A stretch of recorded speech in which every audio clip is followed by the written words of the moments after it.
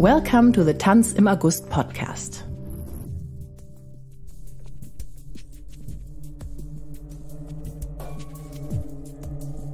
This podcast series is part of the Tanz im August Festival, presented by Hau Hebel am Ufer. This year it takes place from the 9th to 26th of August in 11 locations in Berlin. Several artists from this year's program have been invited to participate in a conversation. Each episode seeks to offer insights into their creative process, uncovering what's behind the decisions they made and the knowledge they gained along the way. The artists tell listeners about their current and past projects, revealing detailed information about the work that will be presented during Tanz im August. In this episode, Ricardo Carmona, artistic director of the festival, talks with Yasmeen Godder. She will present two of her latest works, Practicing Empathy 1 on 24th and 25th of August and Practicing Empathy 3 on 25th and 26th of August.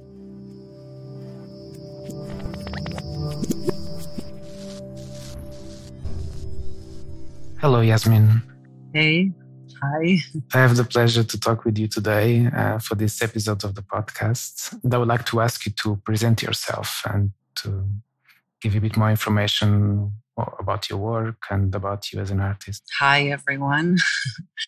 I'm Yasmeen Godder.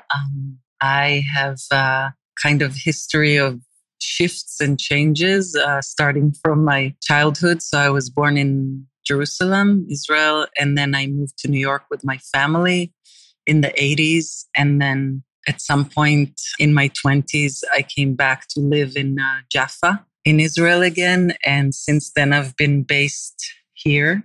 And that's where also my studio is located, my company and my work.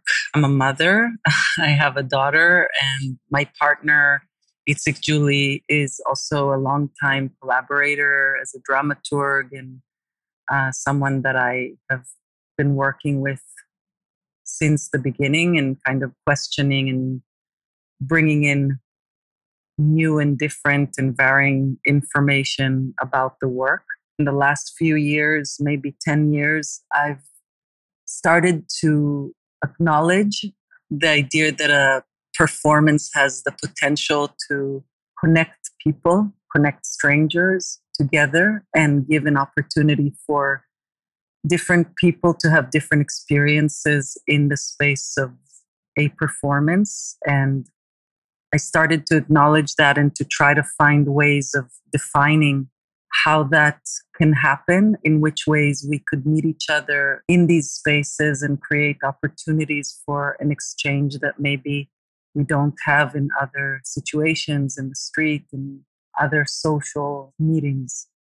So that's been kind of a driving force for me in the last few years. I've always been very drawn to dealing with emotions as material, trying to think about how this aspect of our humanity is moving us. It's moving our bodies, it's moving our choices, and how it could be kind of broken up and brought back together through performance, through different expressive and performative qualities and physical qualities as well. And somehow this question about emotions and their, I guess, drive or impulse has in the last few years evolved into this aspect of trying to find a way of connecting how this stage and place that has certain rules about how we should connect could be challenged and could be remet and could bring up the emotional aspect that exists there already in this context, but kind of bring it forth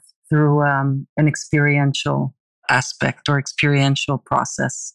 Yeah, thank you. I know it's a lot, like it's there's just a lot to talk about when you've been making work for 25 years. So I try to put it in a nut, and it's hard to somehow contain a long-term process, but it's also interesting. It's an interesting exercise.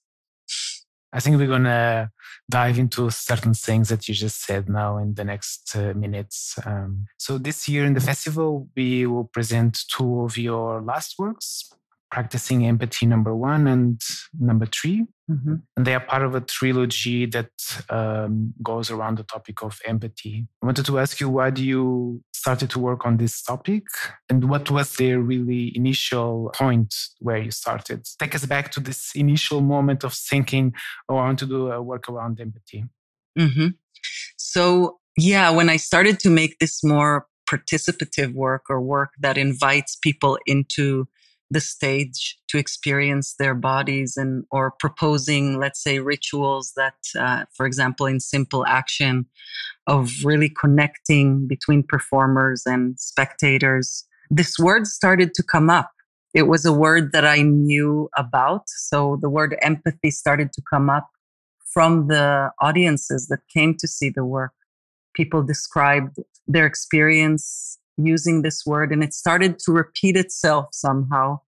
And although I was aware of it, and I was, in a way, I could understand why this was the word that was chosen to describe some of these experiences, I didn't really know much about it, but I was really drawn to it. So there was something like it was in the air. There was a moment where I started to feel like, okay, I made work, and it had an impact on people. And now this word is coming to me, and I want to acknowledge that. I want to then bring it back with me into the studio and research it and question it and understand it and get confused by it. And I think it was in Frankfurt. We presented Simple Action, and a woman in the audience afterwards wrote to me in the Messenger and Facebook. She said, after seeing and experiencing the work, I went out into the street and I felt like I was practicing empathy. And so from that moment when she described her experience as such, there was something about it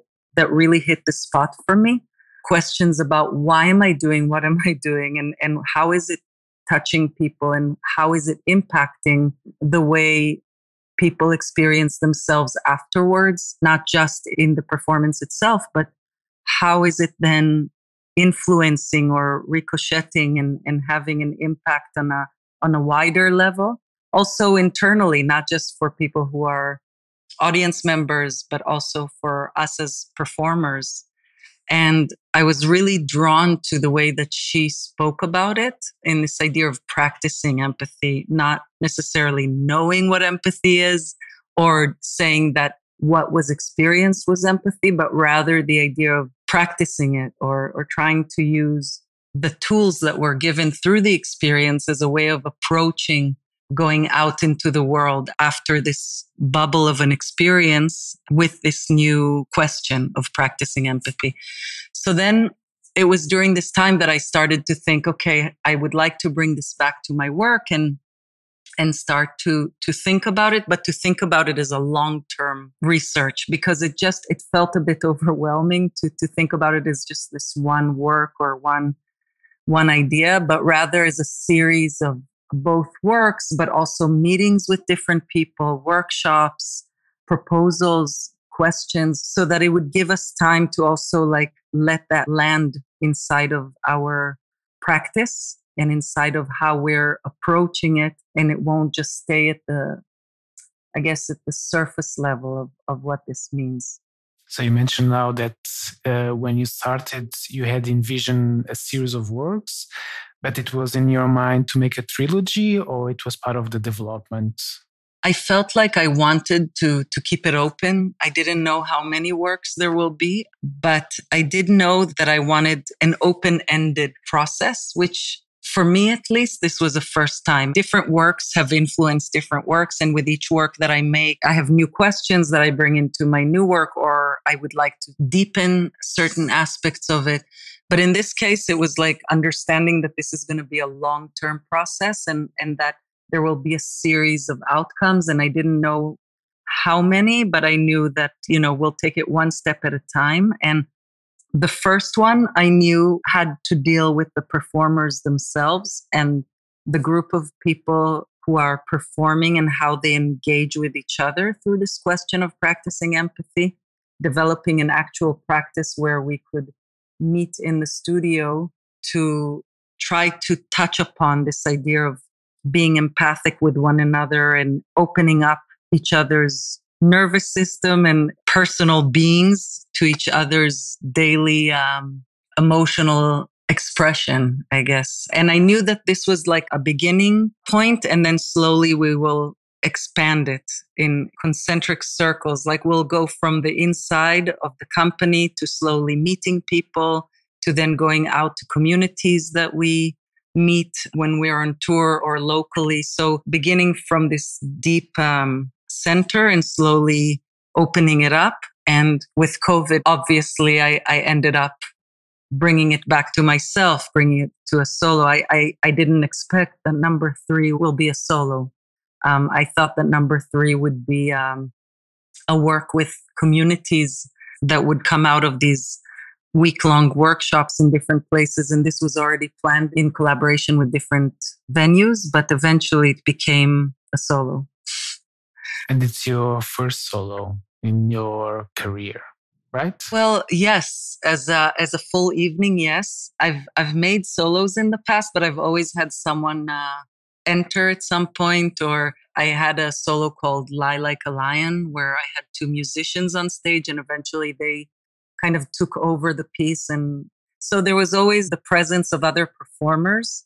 But this is really the first time I'm really alone on stage for the full work. And I think that for sure COVID and the fact that everything stopped and I was less involved in touring and teaching and performing with my company and created that space for me. And I guess it was kind of needed. Because now in retrospect, I think that's quite a long time not to make a solo for myself. And why is that? And it brings up different questions. So yes, it was 25 years since the last time I made a solo where there was no one else on stage with me. And how you feel about it now? You see it as a turning point for what you're going to do next? Or it definitely created the desire for more of it. You know, like I enjoy it very much and I find comfort, which is surprising, but I find a lot of comfort in this experience of meeting the audience by myself and being there with people. And it created a desire to continue finding place for that. And honestly, like right now, I'm working on 2 projects that have a lot of participants in them. So somehow that hunger that has evolved out of this process has not necessarily created a next time, but I feel like something is slowly growing inside of me in terms of creating another solo work. In preparation of this talk, I asked you to send me some quotes and some references of books that you worked during the creation.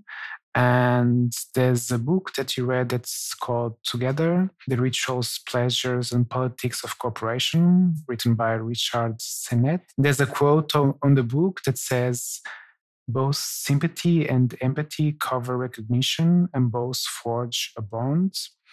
But the one is an embrace and the other is an encounter. Mm-hmm. Do you agree with this distinction? And if yes, in what way do you see empathy as an encounter? Yeah, I was really happy to read Richard Sennett because I felt like he helped me to understand a bit the perspective that was slowly being developed for me around empathy, because I think empathy is a word that is used a lot and there's a lot of different approaches to it and people understand it in a variety of ways. And Richard Sennett is a sociologist. So there's something about his approach, almost like the tool of empathy or how it's approached or how we could learn from it, being something that sometimes is almost natural in the experience that we have with others, that it happens intuitively and it's almost like a natural process. But at the same time that it could be something that we are working on or developing or opening up to or keeping as a kind of method of approaching things that are less comfortable to us or less the things that we intuitively open up to. So there's something about that really hit the spot for me about how empathy is something that requires, first of all, curiosity and the kind of sustaining of impulsiveness, a place of being with another person's experience, but not necessarily knowing about it or thinking that we know what it's like, or as kind of Wikipedia, I think, says, quote unquote, to be in someone else's shoes. For me, it's less about that because I question, can I even be in someone else's shoes? Do I have the ability to be in someone else's shoes? I don't think so. I think empathy is often associated with a comfortable feeling, with a feeling of softness, with a feeling of embrace, which I think in this specific quote is more about sympathy. And when I think about empathy, it has to do a lot more with breath, with porousness, with a place where we allow ourselves to be next to something sometimes that we don't understand or that we don't even agree with, or that we weren't structured, let's say, socially to necessarily respond to, but we can learn something about softening into it and disarming and staying curious and opening up. So this is the essential of what is interesting for me in it, because it is challenging. It's not just this wonderful thing where I can say, I'm going to be empathic and then I'm empathic.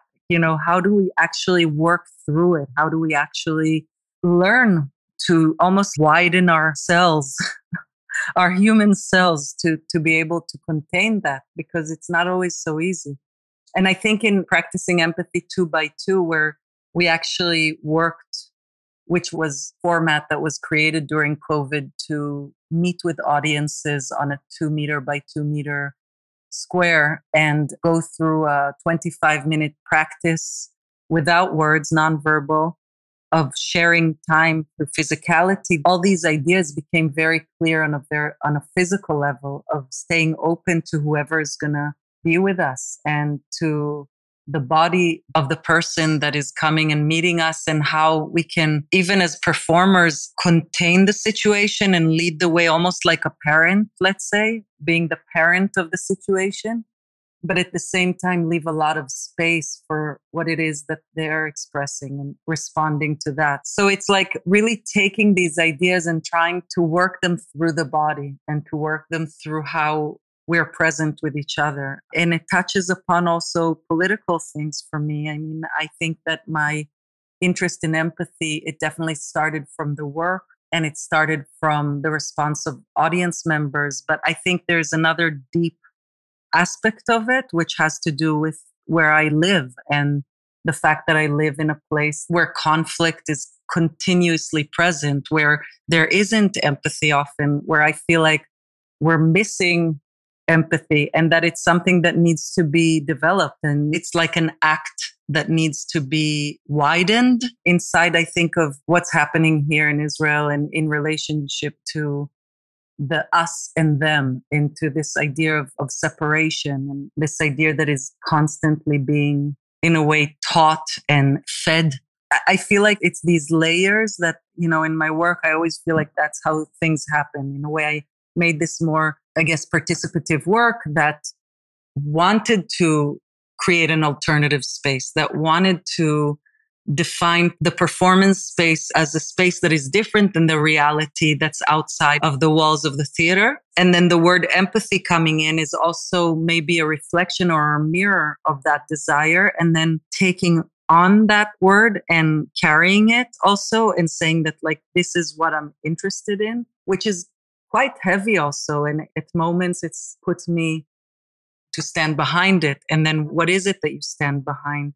But I kind of like that it does that it pushes the boundary with the kind of responsibility. Also internally inside, I'll just say that inside the company, I feel that using this word and practicing empathy brought up questions about how rehearsals take place, how we work as a group, how conversations are being made, how decisions are being made, also in the administration, in the production. The answers are not always so easy. So this is why, and maybe I will connect it back to Richard Sennett, because he is talking about it as a tool in relation to working and cooperation and togetherness and finding social connectivity and respect. He speaks also a lot about respect.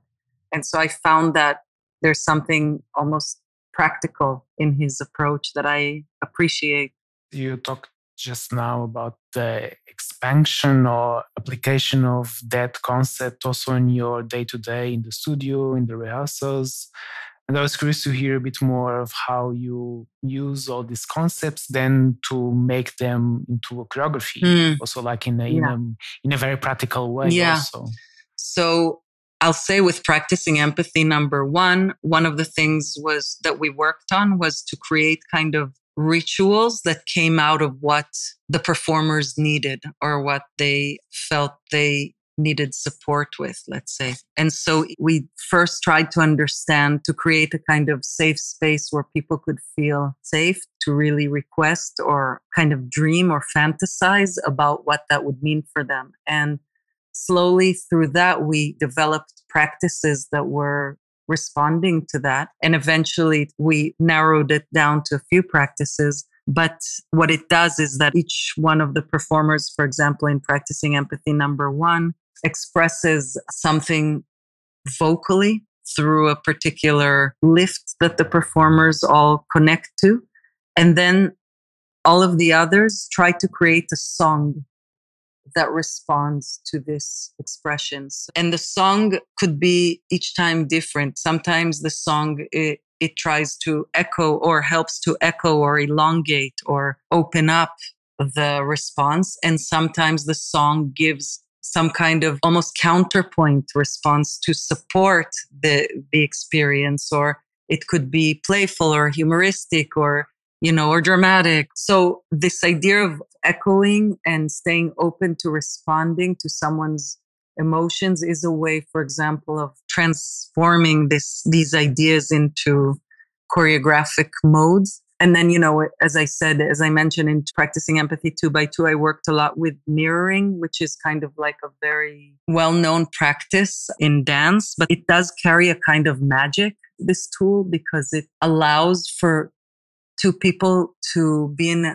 almost a hypnotic state of being together and moving together without making decisions, without having leadership. So there was something about that also interested me.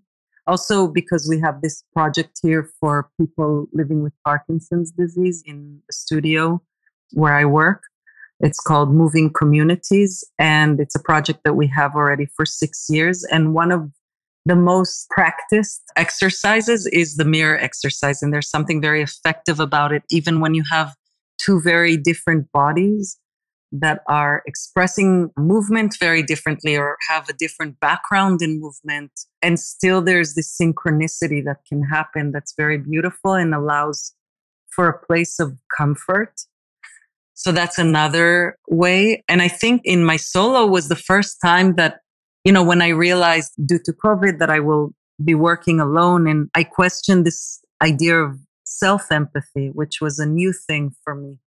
When I decided to research empathy, I never thought about it, this idea of self-empathy. And when I started to read about it, I realized like it's a whole thing in itself, and that this whole idea of practicing towards yourself empathy, that's another layer to everything that we're doing. And so how to create that space for myself? What are the things that create comfort in my body? Where are the places that I can be less judgmental about myself? And then in relation to the audience too, and how as a performer can I be present with people in a way that I'm still empathic towards myself while I'm also empathic towards others? It's this constant flow of accepting and agreeing to whoever's there, agreeing to the gaze, agreeing to the presence of others while agreeing to my own process. And now I created recently a new work called SOS Songs of Sequence, which is kind of a fourth chapter, I guess, in this process.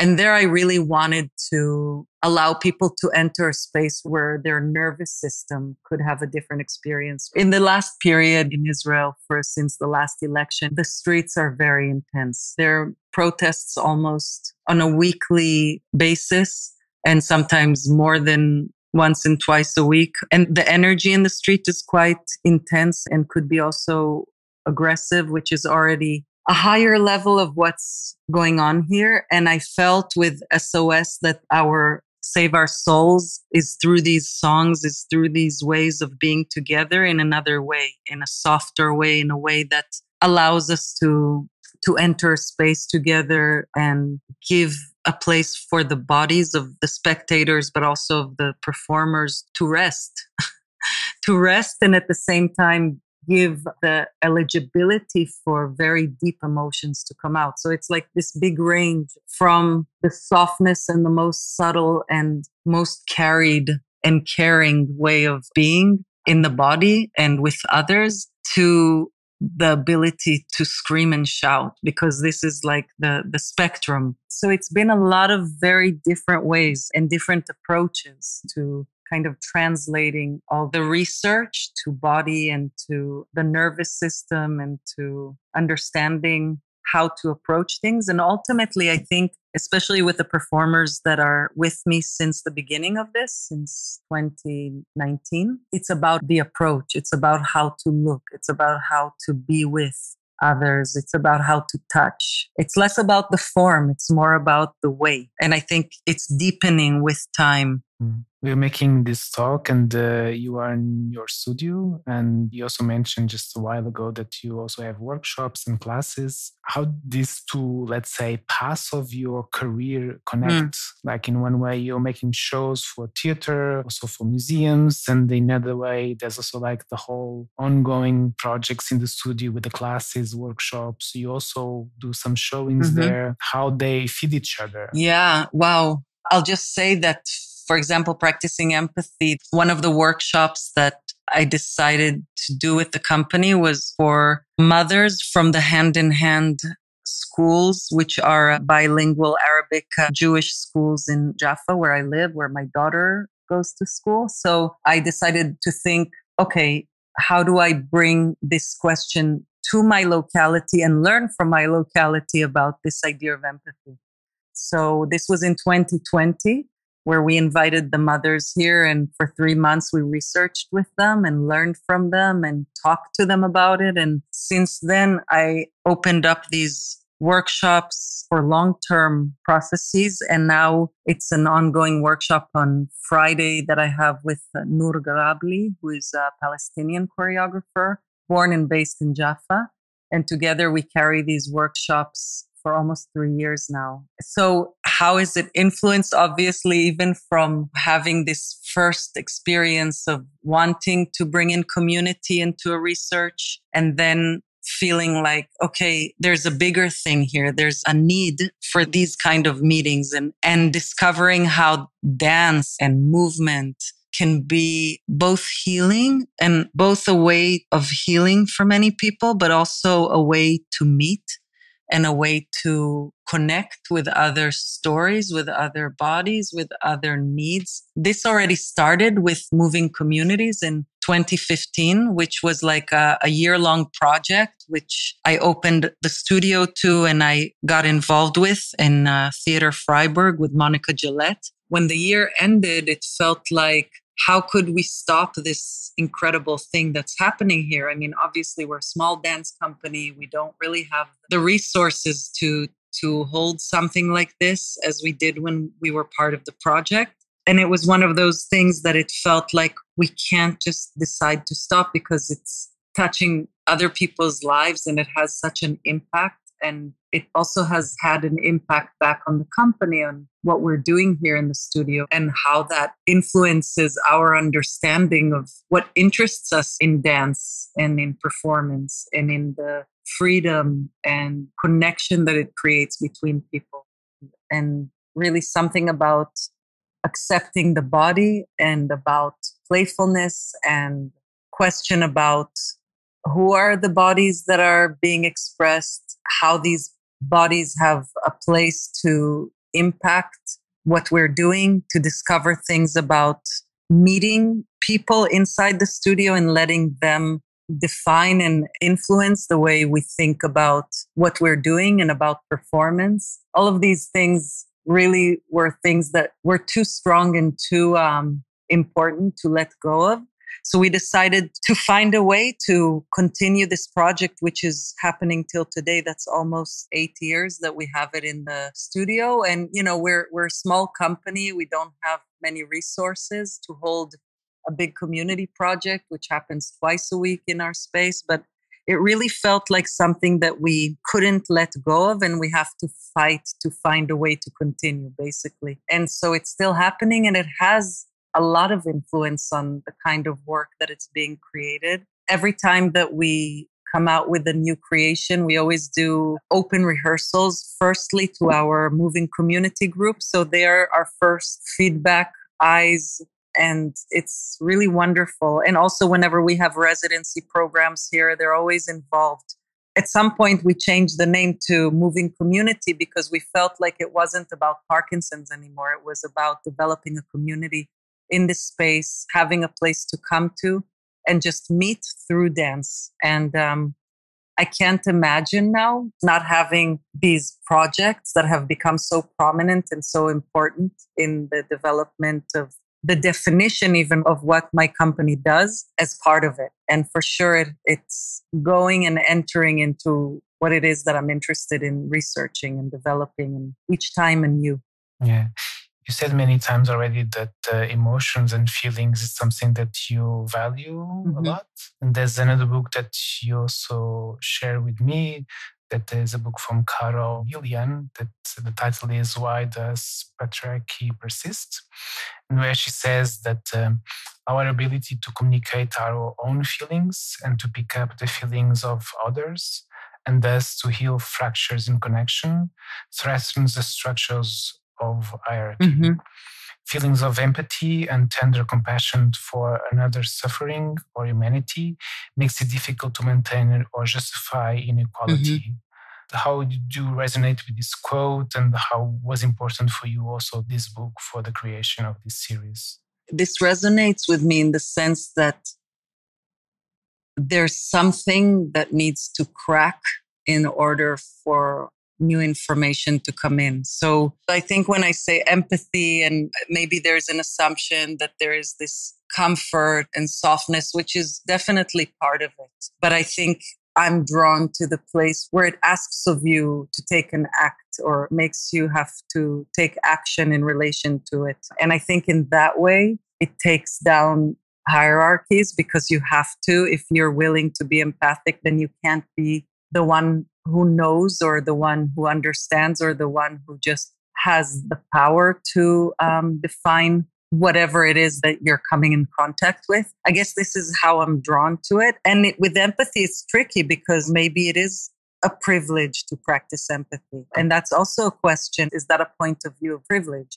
Of you have the space to even question whether you have space to practice this idea. And I think, yes, that it's true, but it holds me responsible. It's this mix of push and pull that I feel. There's never a right and wrong. And I like these places of confusion, and I like these places that challenge me, that in the same thing that I'm drawn to, there's also a challenge that always puts me in question. This is something I'm drawn to. And maybe that's also a place that has to do with vulnerability, or the same. Let's say even this title, Practicing Empathy, which places me in a point of maybe expressing something that I desire to do with the world, to be more open and vulnerable and questioning and curious. At the same time, it turns itself back into me. It turns the pointing back to me, questioning, are you able to do that? And I guess that's how it relates. Honestly, I didn't read this whole book. I read another book of hers that I was really drawn to, where she deals with the voice of women. And it takes me to the next project, which I'm now working on. But I'm this kind of breaking up of hierarchy of what are the things that we learn from very early on and that place us in position in relationship to others. How do we crack that? How can we try to question it even in the way that we approach movement in the studio, or that we approach others that come to see us, or that we approach how we use our voices? Even in that, there's this question of hierarchies and how we've embodied them in our personalities, in our identities. So this is what really draws me to her, to understand that we're often, I can say about myself, I think that I grew up in a particular system that gave me a sense of what it is to be my identity in relationship to my environment. And I think that in my work and in general, also on a political level, I try to question that. I try to question these systems of definition because obviously they don't do, they haven't brought us to really good places.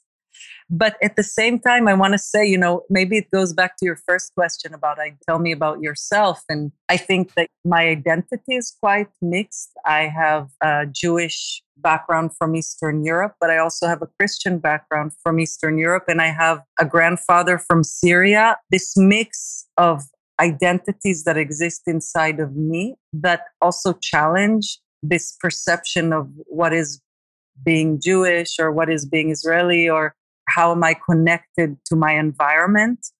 Am I connected to the Middle East? Am I connected to Europe? Am I connected to the Arab world? Am I connected to Hebrew? Am I connected to my religion? Like, these are things that I've always had bubbling up inside of me, especially then moving to the US and taking on another identity of being American. So all of this is also related back to this desire to crack, because it's related to understanding, for me personally, in my own prism of how I experienced life, that there isn't this absolute thing or reality or understanding. So I guess, I don't know if that's very clear. It's related to this idea of hierarchy, because I think inside of us, often there is also hierarchies in our identity, like which part of the identity is given more platform or more of a voice, even in relation to gender. And do you think that emotions and feelings also carry knowledge and wisdom? Definitely. And I think that one of the things that I try to do also in my process with performers is to create a radical acceptance of emotions, somehow to allow for emotions to float and to be given space as they come in performing structures, in knowing and not knowing where things may take us, to kind of create an internal flexibility of this emotional space and allow it to be carried somehow by the work. Yeah, thank you. I think it's super important to have that space, especially when we speak about dance and performance. I think it's always valuable to have that knowledge also in our bodies and also what we carry on stage. Yeah. But thank you so much for the talk. Thank you. It's a bit time to round it up, but it was a pleasure to talk with you. And yeah, I'm really looking forward to host your work in Berlin. Thank you so much. It's been a pleasure to share it. And I'm really happy to return with these two works to Berlin. It's going to be exciting.